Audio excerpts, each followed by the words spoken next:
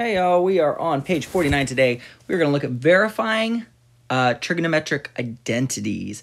So pretty much what we're trying to do is we're trying to show that the identities are the exact same on both sides. So it's kind of what we were doing before, except sometimes they're not going to simplify down to just like one trig function. They might simplify to multiple things. But the nice thing is you know the answer. Like it tells you the answer from the get-go, so you know what it needs to look like. So we're always going to look to start with the more complicated side, right? Look to see which side's more complicated. What I usually mean by that is what I'm looking for is things that include maybe like addition or subtraction, right? Those types of things are more complicated than multiplication. So the side that has addition or subtraction is usually where you want to start. Or you might look, excuse me, you might look for the side that has the fractions on it. Things like that. That's kind of what you're aiming for. And I kind of listed a few options you might try here. Maybe look for opportunities to factor, add fractions together, square binomials, or create monomial denominators. In other words, look for ways that you could factor things. Look for ways that you can bring your fractions together. Ways that if you were to multiply or square a binomial on both sides, that you would create factor-like problems and go backwards. Or what this right here means is find ways to make the denominator into a single term. How could you change the denominators to put them together? Maybe those don't work and you move into looking at your fundamental identities. Think about your Pythagorean identities especially. Anytime you see something squared, that would be a good thing to think about. And if all else fails, convert everything into sine and cosine, try and solve. But again, that is your last-ditch effort. You don't want to do that unless you feel like there's no other option because you're going to find yourself stressed and overwhelmed if you do that. So going down to this first one. So the first thing I'm going to notice is that when I want to pick my side I want to solve, I definitely want to start by trying to solve this side because this side has subtraction in it, which tends to be more difficult. Multiplication is our simpler side. In other words, it's easier to turn subtraction into multiplication. It is much harder to turn multiplication back into subtraction. So you always want to start on the side that has the addition and subtraction in it. So taking a look at this first one here, secant minus cosine. We need to make it into sine times tangent. So one of the first things I'm going to do is probably I'm going to recognize that secant and cosine go together as reciprocal identities, right?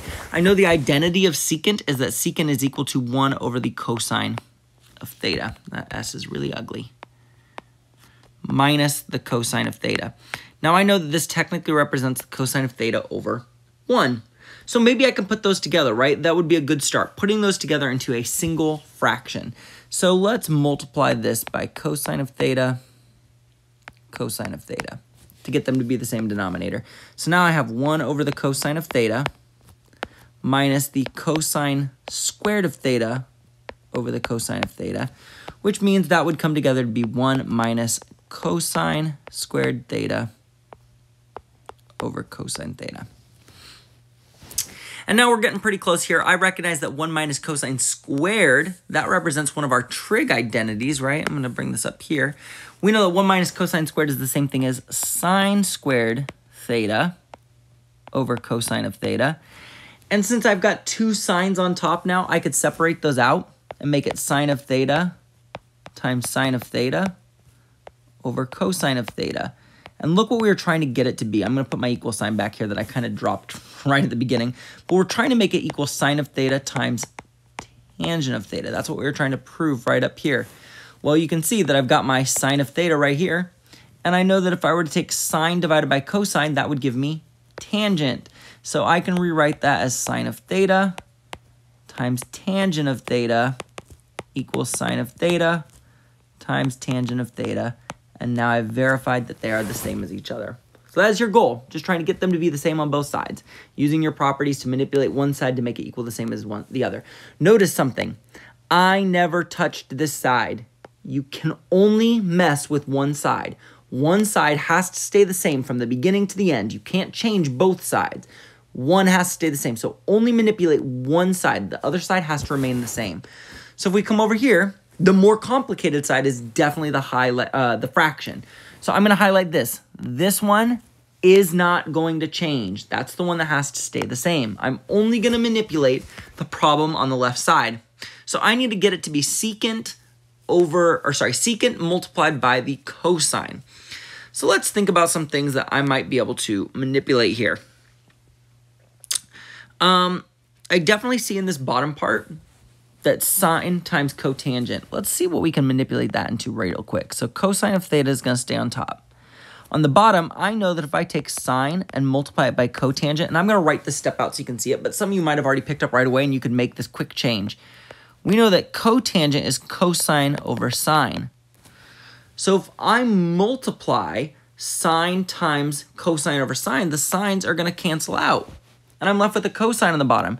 So I have cosine of theta over cosine of theta. Now, you could quickly jump to just being like, oh, great, cosine over cosine theta cancels and we get 1. But you're not trying to prove it equals 1. That's not the goal. With that said, we should have recognized right off the bat that secant times cosine, those are reciprocals, right? They're reciprocals of each other. When you multiply two reciprocals, you always get 1. So I know that I'm on the right track. Here's another little rule that can help you. Anytime you take a trig function that's on the top or the bottom of the fraction, you can move it to the other side of the fraction and change it to its reciprocal. So for example, I could move this cosine straight to the top and make it a secant. To make that a little bit more clear, here's what I mean's happening. I'm going to take this cosine on top and leave it as cosine of theta. On the bottom, I'm going to rewrite that as its reciprocal, 1 over secant of theta, and then I'm going to use keep, change, flip. So keeping the top the same as cosine of theta, I'm going to technically make it cosine over 1, right? Change to multiplication and do the reciprocal of the bottom. The reciprocal of 1 over secant is secant over 1. And now I have cosine times secant over 1, which we could rewrite as secant times cosine, which equals secant times cosine, which again is what we were trying to prove right here. This is the same thing as the highlighted one up top. So we have proved they're the same. We've done it. They're verified. So I guess a good takeaway from this, right? Don't just rush steps. You need to make sure you're constantly going back and looking at what we're doing. If you rush this, you might have just canceled this out and been like, oh, it's 1. And you'd be like, oh, wait, that doesn't help, right? You're here at the right spot. Make sure you reference this and say, what am I trying to get to? How can I, like, I already know I have this cosine and this cosine. How can I turn this cosine into this secant, which is why I made this change right here. Be very mindful of what you're trying to get to so you don't rush steps and then make mistakes. All right, this one, the easy step, right? The one that's the most simplified is definitely this one. So let's not change tangent. We just need to get everything on the left to equal tangent on the right.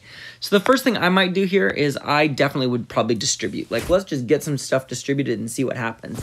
So the secant distributes in here and here. I know if I multiply secant and cosecant together, nothing changes, right?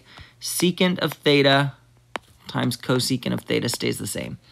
But on that other side, if I multiply secant by cosine, because they're reciprocals, those are just going to multiply and give me 1. Secant times cosine is 1, meaning all that's left there is that cotangent of theta. So really right away, that's going to help us out a lot in just getting that out of there. And I think we're at a situation now that we probably need to just convert everything into their identities in terms of sine and cosine, right? Secant would become 1 over cosine, and cosecant becomes 1 over sine. And then we know cotangent is cosine over sine. So if I'm going to add these fractions together, this first fraction goes together easy because it's multiplication, right? 1 and then cosine times sine, right? 1 times 1 is 1, and then cosine times sine is cosine sine. This one right here is not going to have the same denominator, right? This fraction here doesn't have the same denominator, but if I multiply the denominator by cosine, then I have to multiply the numerator by that, and that is going to give us the same. Sine times cosine is the exact same denominator. Cosine theta, sine theta. I switched it around, but that's okay. The numerator, cosine times cosine, becomes cosine squared of theta.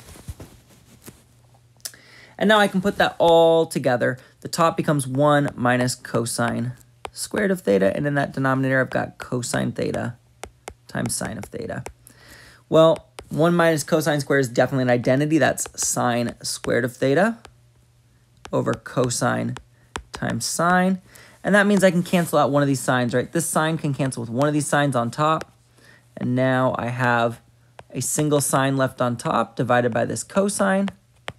And sine over cosine is tangent of theta, which is equal to tangent of theta that we had started with. Tangent of theta matches the tangent of theta we're trying to get to. So we are done. All right, over here, we're trying to manipulate cosecant minus sine into cosine cotangent. Again, the right side here is definitely the most simple one. It's not always the right side. In this first 4 problems, it coincidentally has always been the right side. Sometimes the left side will stay though, so don't just assume it's the right side. Again, I like to keep the multiplication side. I want to manipulate the addition side. That's a little bit easier to manipulate. And you can see in this one, we've got cosecant minus sine. The first thing that pops up to me is, hey, those are reciprocals.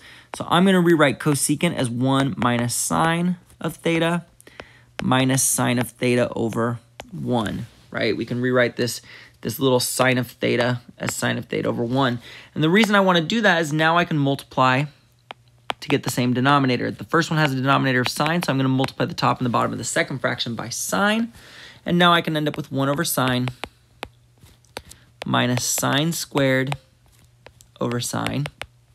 And those can go together to make one fraction. 1 minus sine squared ends up on top. And since the bottom has the same denominator, it just stays the denominator sine of theta. So 1 minus sine squared theta over sine of theta. Instantly, I know that 1 minus sine squared is the same thing as cosine squared of theta. And we're really close now. Let me bring this up here. We could separate that cosine of theta into 2 cosine of thetas, right? You don't have to leave it as cosine squared. You can rewrite it as cosine times cosine over sine. And again, this almost looks exactly like the first example. This cosine that we wanted, we have that right here. We can see that this last part right here, this cotangent comes from these two. If you take cosine divided by sine, you're going to get cotangent. So the first cosine stays. That cosine over sine becomes cotangent of theta, and that equals cosine times cotangent. Check. Again, I'm going to make this highlight here so we can see that that's what we're trying to equal, and we are good. Notice that last step, I always do that same thing. I write that equals and show that this comes down, and it's the same. I'm always bringing this down here to show that I have the two things exactly the same at the end. So make sure you bring that last step down. All right, the fifth example. Ooh, this one's kind of tricky because I got 2 things that definitely could be the situation where I have addition or subtraction, right? I've got addition and subtraction on the left and addition and subtraction on the right. Definitely in this case, though, again, I want to keep the right side. The right side is going to be what I want to stay.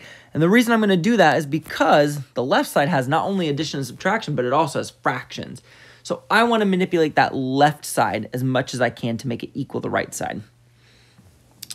All right, so taking a look here, I probably want to go fraction by fraction to start this out, to make this secant squared minus tangent squared thing happen.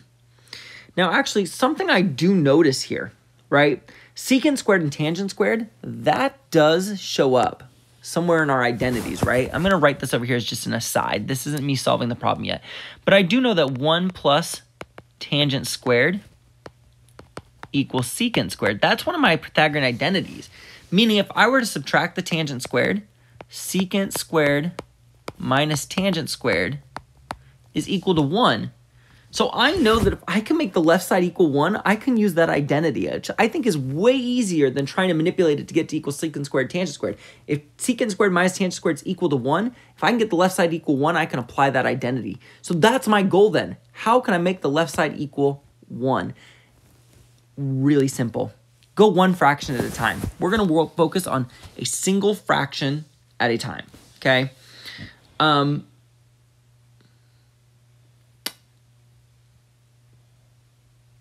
Actually, before I do that, that's not gonna do that way. Let's not do that. I lied. You don't even know what I was thinking, but I'm not gonna do what I was gonna do. Here's what I think we're gonna want to do here. We want to get these fractions together, right? I've got cosecant and secant. Whoa, that was weird. I've got cosecant and secant, so I need to bring those fractions together, which means I need to multiply them by their opposites reciprocal, right? I need to make them have the same denominator. So this first one, sine of theta over cosecant of theta. To make it the same, let me just actually write this whole thing out. Okay, I need to multiply it to have the same denominator, which means I need to bring the secant over here. So secant to the top and the bottom. Likewise, I need to bring this cosecant over here and multiply it to the top and the bottom. The reason being is I need them to be the same denominator, right? So by doing that, now they have the denominator secant of theta times cosecant of theta. And my numerators can come together. Secant of theta times sine of theta plus cosine of theta times cosecant of theta. And now I can maybe manipulate some of this stuff here and make it come together.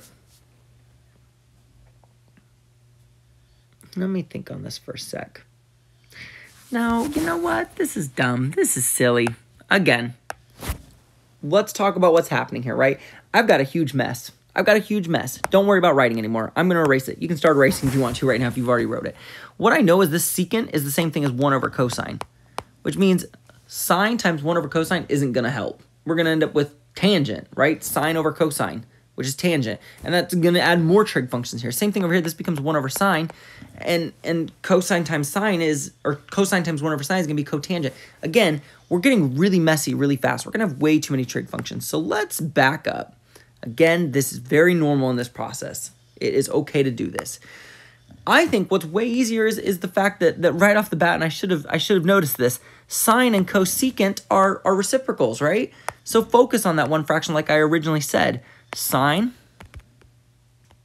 that was weird, sine of theta over, and this denominator would become 1 over sine of theta. Which means if I do keep, change, flip, I'm going to keep sine the same and multiply by that reciprocal, which is sine over 1, or just sine. So it becomes sine of theta times sine of theta over 1, which is sine squared of theta, okay?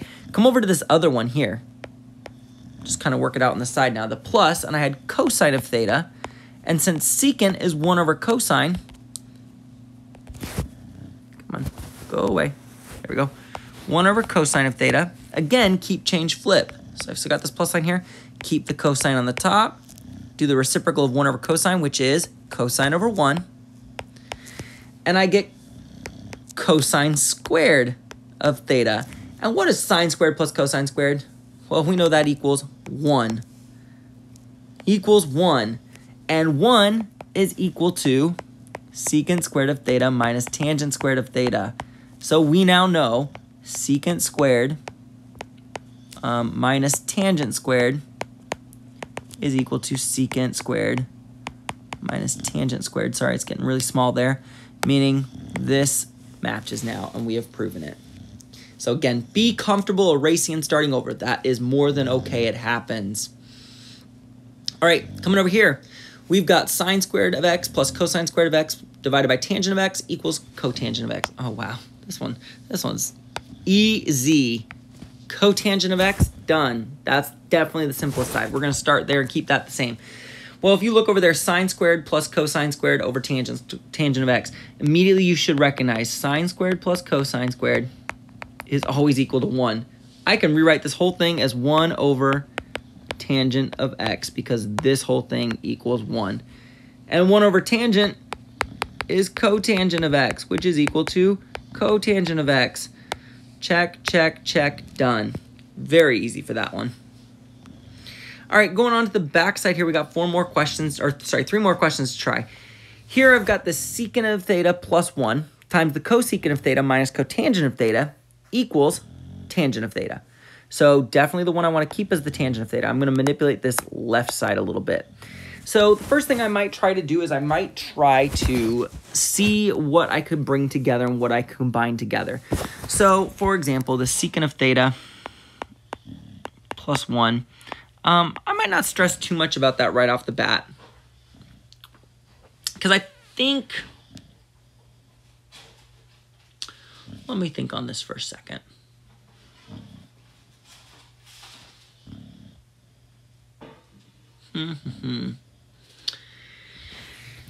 I think there's definitely a couple ways you could do this. I might try foiling this together, right? That might be a good strategy. You could foil that together, and I don't see things that cancel right away, but I definitely, as I'm thinking ahead, there are definitely things that would cancel. So that is definitely a way you could do it.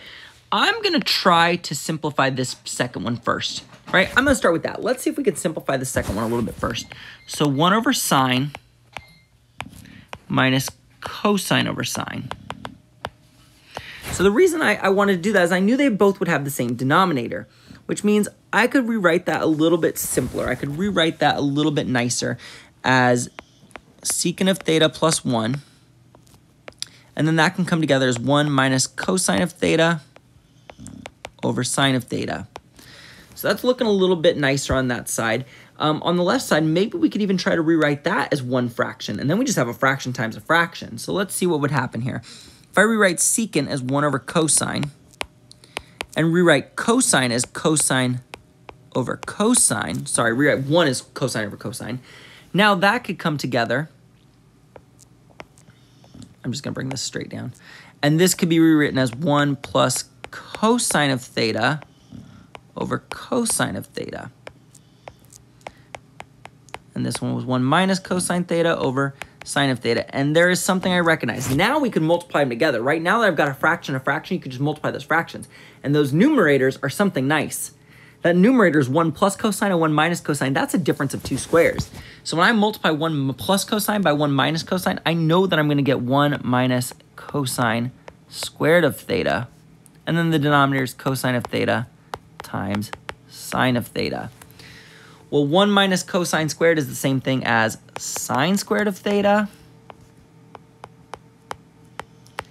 And now I can do my canceling. I can cancel this sine with 1 sine here. And I have sine of theta over cosine of theta, which equals tangent of theta, which equals the tangent of theta from the beginning that we wanted this to equal to from up there. And there we are. So again, the other way I talked about, if you started by foiling that together, you might have got the same answer too. Not even might, you probably would have. I'm probably like 80% certain you would have got there too. Lots of ways you can get there, but I think that definitely was the way that stood out to me as the best option. All right, over here we've got tangent of theta plus cotangent of theta equals secant theta times cosecant. So like we said before, always keep the multiplication. Again, I noticed this whole entire practice set, even the last one, all had us keep the right side. That's not always the case, and I wish I would have recognized that before and fixed some of them. Sometimes you keep the left side. Don't always try to keep the right side. Sometimes you'll keep the left. All right, so here, cotangent plus, or tangent plus cotangent. The only thing that I know I can do here is I could definitely 100% rewrite this as cosines and sines, right? I could rewrite this as sine of theta over cosine of theta plus cosine of theta over sine of theta. And we could do our little multiplication trick, right? Multiply our sine over here, multiply our cosine over here. And that's going to get us that denominator to be the same. So the top becomes sine times sine is sine squared. And here I've got sine times cosine. Over on the other side, cosine times cosine is cosine squared. And that bottom sine times cosine. So now they have the same denominator. We can actually put them together. So top becomes sine squared plus cosine squared. This bottom is sine of theta plus cosine, times cosine of theta. And now when I do this multiplication, when I do this identity, sine squared plus cosine squared, we know that's 1. So 1 over sine of theta times cosine of theta. And you could rewrite that as 2 separate fractions. You don't have to leave it. You can always separate the multiplications on the bottom. You can't separate addition and subtraction, right? If this is 1 over sine plus cosine, you can't separate it. But if it's multiplication, you can rewrite this as 1 sine of theta multiplied by 1 cosine of theta, because we know if you multiply 1 and 1 together, you get 1, and if you multiply sine and cosine together, you get sine cosine. Those represent the reciprocals. The reciprocal of sine is cosecant of theta. The reciprocal of cosine is secant of theta, and that equals the cosecant secant we were trying to get at the beginning. Boop. All right, on to our last one here. We can see very clearly 2 tangent of theta is the simplest one, so I want to leave it as 2 tangent of theta, and I want to manipulate that left one to make it that. In this case, I definitely see another similar problem to what we just did. I've got denominators that aren't the same, but they are differences of 2 squares. I immediately see that. 1 minus sine and 1 plus sine. That is a pattern you're looking for. If you see 1 minus and 1 plus any trig function, you should recognize that as probably a difference of 2 squares, which might make one of our Pythagorean identities. So I'm going to do the step where we multiply this over here and multiply this over here. So this cosine of theta over 1 minus sine of theta, I'm going to multiply that by 1 plus sine, 1 plus sine. And then here we had the minus, and this one was the cosine of theta over the 1 plus sine of theta. I'm going to bring the 1 minus over here and multiply by 1 minus sine, 1 minus sine. So when I go to do this, we know that for the top part, we're going to have to do some distributing. Let's just put it together. Like we don't have to write this all out. We know what's going to happen. Let's just do it and not stress ourselves out. This denominator becomes 1 plus sine, 1 minus sine, right? I'm just going to rewrite them as one fraction right now. So we know there's a subtraction in the middle. What I know is this first one, we're going to need to distribute this here, right? Technically, this is in parentheses. So this cosine has to multiply to the 1 and to the sine. So in parentheses here, cosine times 1 is, make this bottom fraction line a little bit longer. Okay, this first one, cosine times 1 is cosine of theta. And then cosine times sine, it's going to be plus sine cosine. Next, I'm going to have over here, same thing. We're going to have to multiply that cosine to both things. So cosine times 1 and cosine times sine. So we're going to have cosine times 1 is cosine theta. Minus, and then sine times cosine is sine cosine. So a couple things that are going to simplify here for us. The first thing is we're going to have to distribute this negative on top. So the first one, we could drop the parentheses. It becomes cosine of theta plus sine cosine. But then when I distribute that negative, it becomes minus cosine theta, and then minus times minus is plus sine cosine. In that bottom part, when I multiply 1 plus sine times 1 minus sine, I'm going to end up with 1 minus sine squared of theta. So for this top part, the cosines get to cancel out, meaning there's just a sine cosine plus sine cosine. So the numerator becomes 2 sine, I'm dropping my variable, I'm sorry, 2 sine of theta cosine of theta. And that denominator, 1 minus sine squared, we know that becomes cosine squared theta. Which means I can cancel this cosine with 1 cosine in the bottom. And I am left with 2 sine of theta on top over 1 cosine of theta on the bottom. And look at that, sine divided by cosine. The 2 stays, but sine over cosine, that becomes, let me circle that better. There you go. That sine divided by cosine becomes tangent of theta. And now I have 2 tangent of theta, which is what I was trying to equal. So highlight and done. All right. Hopefully that helps out. I know that was a lot of